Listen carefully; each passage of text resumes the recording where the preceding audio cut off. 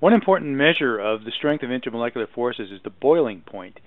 But we haven't really defined exactly what the boiling point is and why boiling occurs. So we're going to spend some time talking about that today. Then we're going to do a little quizkin where we try to apply what we've learned about the relationship between molecular structure and the intermolecular forces that hold solids and liquids together. Then we're going to look at energy as it relates to phase change. And first of all, we're going to look at general energy and phase change for all the phase changes. And then we're going to focus in on that relationship between temperature and vapor pressure. Finally, today we'll end up with a look at something called a phase diagram. And a phase diagram is a sort of a graphical way of organizing and keeping track of what phase a substance will be in at any temperature and pressure. We usually think about phase changes happening when temperature changes, but it turns out that pressure changes can also cause phase change. So let's get started by talking about boiling point. What is the boiling point? Well, if we look at this picture that we've got here, this is a hot plate that's on, and there's water or some liquid in the beaker. And what's pushing down at the surface of the liquid is the atmospheric pressure. When water boils, if you're observant, you've noticed there are bubbles of what you probably have thought is air inside the liquid that rise to the surface, and that continues as long as it's boiling. Those bubbles are not bubbles of air. Those are bubbles of water.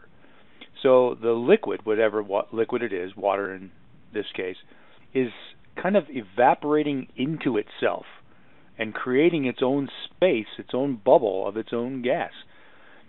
When the vapor pressure is equal to the atmospheric pressure, there's enough force there that it can push back against the atmosphere and create those bubbles. And so the boiling temperature, or the boiling point, we say, is the temperature at which the vapor pressure is equal to the atmospheric pressure.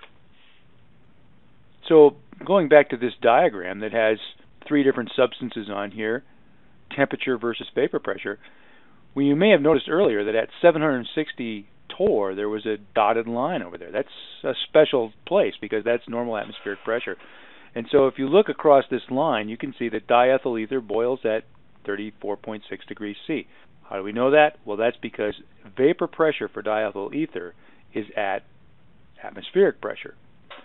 And that's, if you read down on the graph, about 34.6 degrees C. Ethanol boils at 78, and water boils at 100. It's not a coincidence that 100 degrees happens to be where this crosses the line, the 760 torr line. That's the boiling point. It means that the vapor pressure of water is now big enough to push back against 1 atmosphere of pressure. Now, of course, the boiling point isn't always at that vapor pressure. Sometimes the vapor pressure is lower, sometimes it's higher. So in places like high mountains where the atmospheric pressure is much lower, the boiling point is also lower. So let's say you're at the top of a mountain and the atmospheric pressure is 400 torr. If we follow this line across, we can see what water will boil at under those conditions. Following down, we find out that about 85 degrees is what water would boil at. So if you're at high elevations, you're not going to be able to cook your food as fast because it's just not as hot. So people compensate for that by using things like pressure cookers that elevate the pressure and make it artificially high. You can also raise the boiling point much higher than 100 degrees C by making the pressure higher. So a pressure cooker used at normal atmospheric conditions, like 760 torr, can be used to raise the boiling point of water much higher. And people who can their own food at home, for example, use pressure cookers to make sure that it gets hot enough to kill bacteria that can survive at 100 degrees C and would be able to live through just normal boiling water. Well, here's a quizkin. We're going to take a look at three different structures here. The first one is butane, C4H10. You can see a picture of it here. The turquoise-colored molecules are carbons, and the whitish-gray ones are hydrogens in this molecule. Of course, it's all nonpolar because it's a hydrocarbon. The only bonds are CCs and CHs. Here's what its use is. As you probably know, it's used in cigarette lighters, and in those cigarette lighters, the liquid butane, unvaporized butane, can be stored in a plastic container. Here's propane, C3H8. The structure looks real similar, except it's not as long. So it's nonpolar as well. This is used in home heating and cooking fuel, and some people hook it up to their grills. And as a liquid, it can be stored, but it has to be in a heavy steel tank. So it wouldn't be storable in a plastic cigarette lighter, for example. And then this is methane. Methane is only a single carbon hydrocarbon, CH4. This is used for home heating and cooking fuel as well, but it's usually sold as a gas, and it can be piped around, transported above or below ground in pipes in any type of weather. Now, thinking about those structures, what I'd like you to do is answer this question. Based on those molecular structures, why would each of these gases be selected for the applications and storage methods that we saw above? Stop the video and think about it, and then I'll try and provide an answer.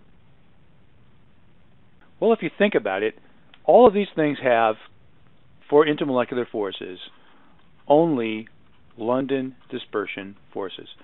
Now, what makes London dispersion forces stronger or weaker? The longer the molecule, the stronger the London dispersion forces. We saw that earlier. So out of these three, the longest one is butane, and the shortest one is methane. So methane is going to have a very high vapor pressure. Propane will be in the middle, and butane will have the lowest vapor pressure of the three, because butane has the strongest London dispersion forces, and that's going to keep it together as a liquid. So I can put butane in a plastic cigarette lighter, and it'll vaporize and reach its equilibrium vapor pressure, but that pressure won't be high enough to blow up that flimsy plastic case. Propane is a little bit shorter, and so its London dispersion forces are weaker. Because it has lower IMFs, that means it vaporizes and reaches a higher vapor pressure than butane, and so you can't put it in a plastic bottle. You have to put it in a steel container. Methane has the weakest intermolecular forces of all because it's so small and its London dispersion forces are very weak. That means it's going to be a gas under almost all conditions. So you can pipe it around in pipes, but you will not be able to compress it very easily and turn it into a liquid. Butane has high enough London dispersion forces that if it gets really cold out, if it gets to be 40 below or even 30 below, a cigarette lighter won't work very well. So they mix a little bit of propane in with it because it has a higher vapor pressure and it will gasify at lower temperatures. Let's talk generally about the energetics of phase change. And the vehicle that we're going to use to talk about this is a heating curve for water. Now, almost all crystalline substances have a similar curve like this. And water is just a good example to use because we know about its melting and boiling point. It's very familiar. So at normal atmospheric pressures, this is the graph of time, or I would like to replace this time with Q, or for heat. So this is heat added as you go on this axis because it wouldn't have to follow time necessarily. And on the vertical axis is temperature in degrees C.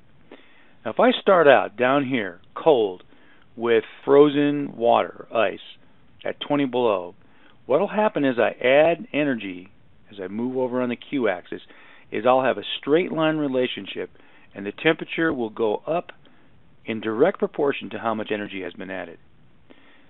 What's happening during this section of the curve is that the energy that's being added is being used just to make the particles jiggle faster. It's only being used to increase the kinetic energy of the particles that are in the solid phase. Once I reach the melting point of water, which is 0 degrees C, then I have ice and water together in a mixture in dynamic equilibrium, and it stays at that temperature until all of the ice has melted. I'm clearly adding energy. In this segment from here to here, there's been an increase in Q, but there's no increase in temperature. Why does that happen? Well, the energy isn't being used to increase kinetic energy, which is temperature. It's being used instead to increase potential energy. So here are two particles that are close together. As I move those particles farther apart because they're attractive to each other, there's an energy input. An increase happens in PE here as this process takes place.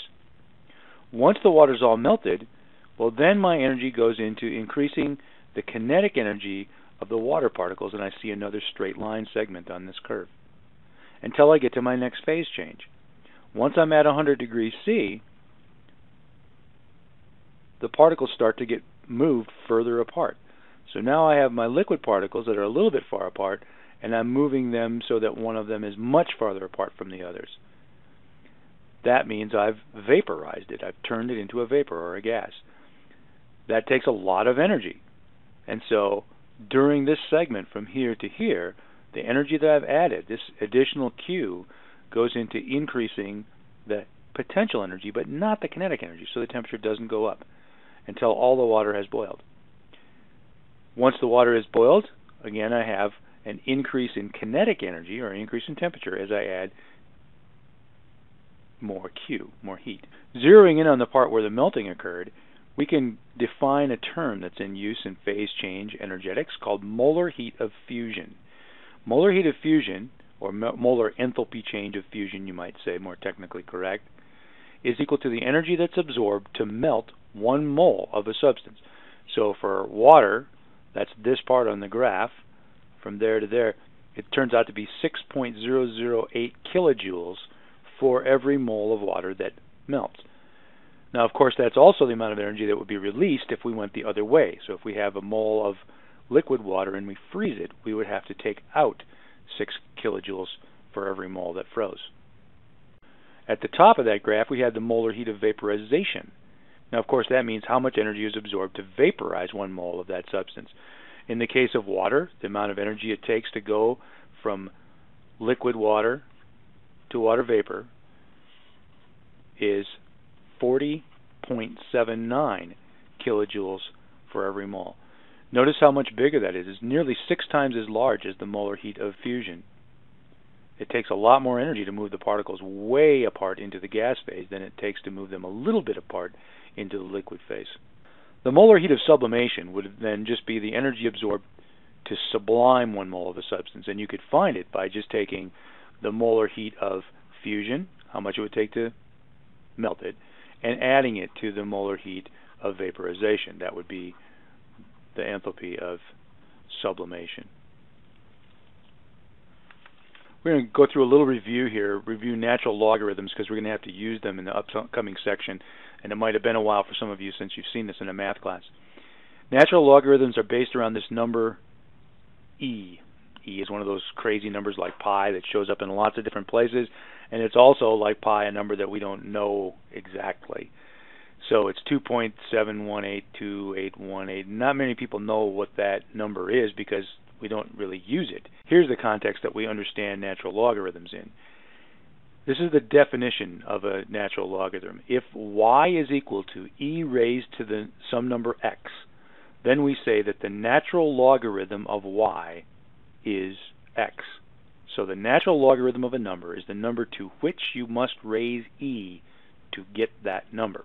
Probably more important for our purposes are some of the rules that we use for dealing with natural logarithms. Like here is a rule that can simplify some things and make them more handy for us. The natural log of a number minus the natural log of another number is equal to the natural log of the first number divided by the second number. And the natural log of a number plus the natural log of another number is equal to the natural log of those two numbers multiplied together. So here's where this is going to come in handy. We're looking at a graph that we've seen before, several times actually, and this is the relationship between the equilibrium vapor pressure of a substance and the temperature. And we can see that this is not a linear relationship. So, what is the nature of that relationship? Well, before we had fancy computing tools like your graphing calculators, for example, that could easily fit curves and figure out what the mathematical relationship was, what scientists used to do was they would play around with different variables and plot them on the x and y axis until they found something that made a nice linear fit. And what they found out with this particular set of variables is that if you put the natural log of vapor pressure on the y-axis and you put the inverse of absolute temperature on the x-axis, you would get a straight line relationship. So here's a picture of that. The natural log of vapor pressure versus the inverse of temperature, absolute temperature, turns out to be linear. And so you can see that these three curves that we had have now become lines when we plot them this way. So this elucidates the relationship This makes it clear what the relationship is. Well, what's the equation of a line? The equation of a line is y equals mx plus b. So in that case, we could say, since y is natural log of vapor pressure, that's equal to a slope, m, times x, which in this case is 1 over temperature, plus b, some constant. This relationship is called the clausius-clapeyron relationship, named after two physicists who were really into thermodynamics in the 1800s that came up with this relationship. And it turns out that the slope of that line is related to two quantities that we know. One of them is the molar heat of vaporization of the substance, and the other one is R, which is odd because this doesn't necessarily have anything much to do with the gas laws, but there's that number R. And we're going to find out that R shows up again and again. It's a number like pi or E that just seems to be slipping in places where it doesn't belong, but it makes sense. It turns out that experimentally, when you determine this, delta H vap over R, the opposite of that is equal to the slope of the clausius-clapeyron equation. Now, molar heats of vaporization are given in units of energy like joules per mole, and this would have to then match in joules per mole Kelvin. And so we use the 8.314 R here in this equation. Now, you don't want to have to plot this out to have to find out what the y-intercept is. So I want to develop for you a two-point form of this equation that might be much more useful for solving problems. All right, so starting out from this standpoint of the clausius-clapeyron equation, I want to get rid of C is what I want to do. I want to get rid of that somehow. So one way that I can think of doing that is taking two different points. Like, for example, let's say I had the natural log of one pressure, P1 I'll call it, that would be equal to minus delta H vap over R times 1 over T1, the temperature at which we have that P1 vapor pressure, plus the y-intercept of the line. Now, if I subtracted this equation but at a different temperature and pressure, I would also be subtracting C and getting rid of it. So I'll do that. So minus natural log of P2 equals minus delta H vap over R times 1 over T2 this time plus C. When I do my subtraction, here's what I get. C goes away, which was my objective. And I get natural log of P1 minus natural log of P2 equals minus delta H vap over R times 1 over T1 minus delta H vap over R times 1 over T2. If I factor out minus delta H vap over R, I could rewrite this way. I could say natural log of P1 over P2, because remember that identity of natural logs, is equal to minus delta H vap over R times 1 over T1 minus 1 over T2. So that would be a two-point form of the clausius-clapeyron equation. Or sometimes it's written this way. Natural log of P1 over P2 equals minus delta H vap over R times T2 minus T1 over T1 times T2. So either one of these equations might be more useful in different circumstances, but that's the two-point form of this law. Because we've introduced dynamic equilibrium in this chapter, we can also talk about something that's related to it that we're going to come back to again. It's called Le Chatelier's principle. Le Chatelier's principle says this: when you're at dynamic equilibrium with some system and you disturb that system in some way, the system will respond in a way that tends to restore equilibrium. In other words, tries to get it back to where it was before. So applying this to a phase change, we could say this, that if we have liquid and we add heat, we will get vapor. We could write down that equation, but it's a reversible equation. So if we were to add heat, if we were to add a bunch of heat to a liquid, that's in equilibrium with vapor, we would get less liquid and more vapor because it would cause it to shift this way.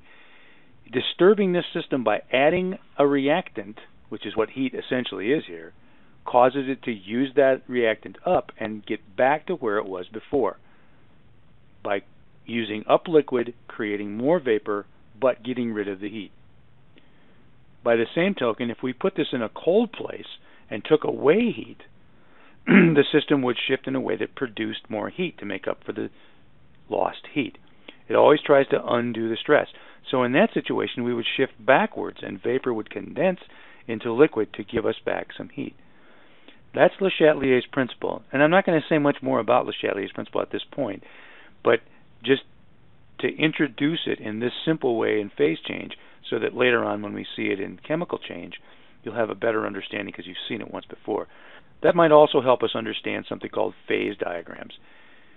I'm going to use water as an example and explain the features of a phase diagram here. A phase diagram is really a graphical model of the boundaries between the phases or states on the pressure-temperature space. So I've got pressure on the y-axis and I have temperature in degrees Celsius in this case on the x-axis. Now one very important feature of a phase diagram is something called the triple point. The triple point is right in the middle here.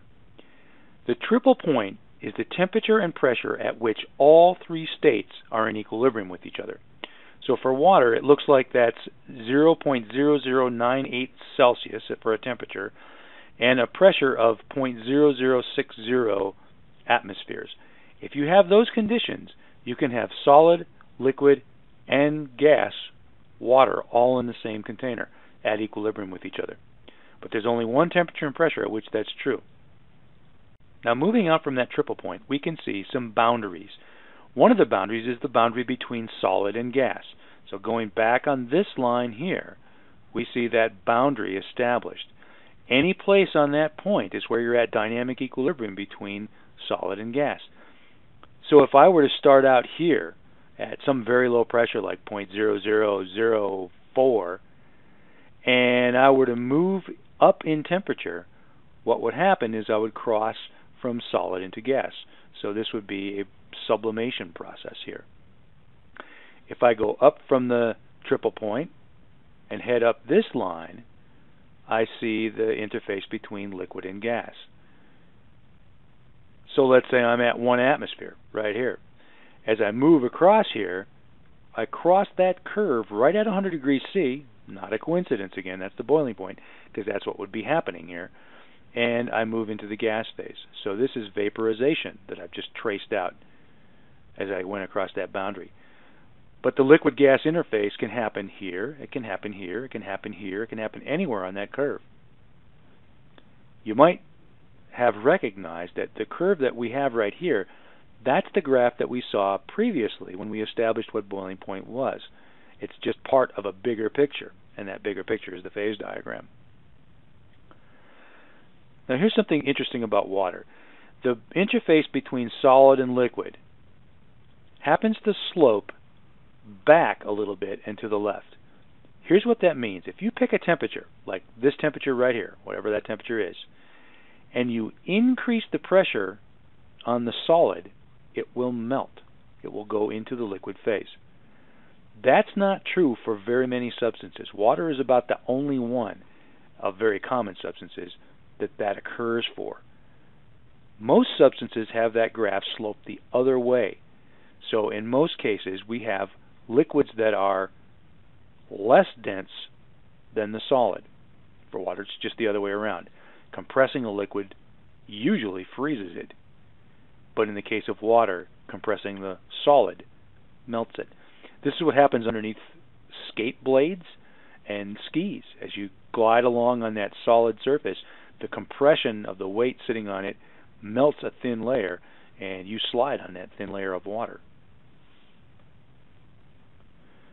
Just as an example of how almost everything else behaves, here's the triple point right there, and the solid gas and the liquid gas interfaces look about the same, but the difference is that solid liquid line. For almost every substance, here we see carbon dioxide, the solid liquid line slopes to the right. And so what that means is if I start out at some temperature here as a liquid and I compress it by making the pressure higher, I'm going to cross over into the solid phase. There's one other feature on phase diagrams that I should point out, and that's the critical point right there. After you hit that point, which for carbon dioxide is 31 Celsius, it's no longer possible to have a separate gas and liquid phase, and so this boundary becomes very blurred. And up here, over that, higher than that point, you have only something that's called a supercritical fluid. Super means above, so it means it's above the critical point. Supercritical fluid exists there. In carbon dioxide, actually, the supercritical fluid has an important commercial use. It turns out that caffeine dissolves particularly well in supercritical carbon dioxide. And so one non-toxic way to get caffeine out of coffee is to soak the beans in supercritical carbon dioxide. The caffeine dissolves and it gets pulled out, and then you can just flush it away and let it vaporize. Just more carbon dioxide in the atmosphere.